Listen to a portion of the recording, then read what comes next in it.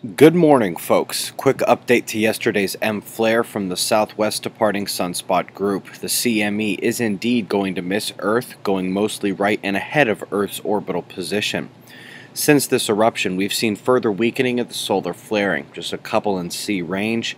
The big sunspots are departing and the incomers are faltering. That trough in sunspot numbers is nigh.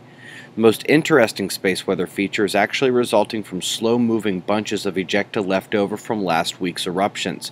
Around 2100 UTC last night, we took ultra-dense waves in the solar wind.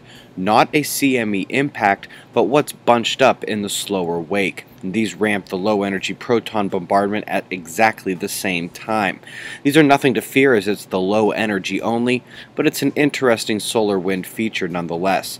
To confirm it was not a new CME, we have weak geomagnetic indications. We're all calm here at Earth.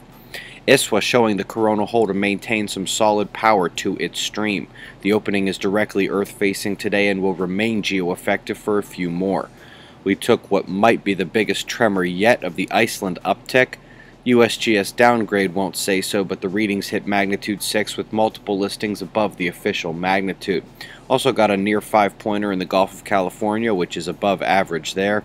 We're also taking some moderate upticks in and around Greece. How about an ice update? The Arctic's current ice extent in blue is below the satellite average, but still showing major recovery from the record lows 2 years ago. Meanwhile, folks, mark it down. It looks like the latest ramp up in Antarctic sea ice has us at a record high not only for this time of year, but for the entire satellite age, a new high mark for ice in the southern hemisphere confirmed by NASA, NOAA, and the NSIDC. Philippines are recovering today while this typhoon heads for China and Vietnam now.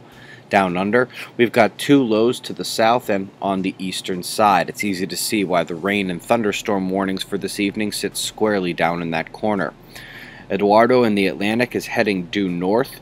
Meanwhile, Odile is still a powerful storm atop Baja in the eastern Pacific, sending moisture northward, the premise of last night's flood warning video for the U.S. Southwest when it gets even further up the coastline tonight.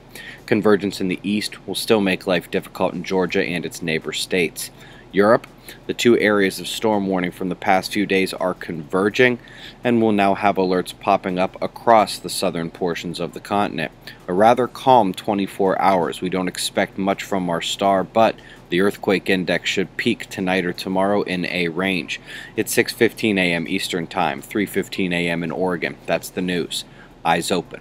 No fear. Be safe, everyone.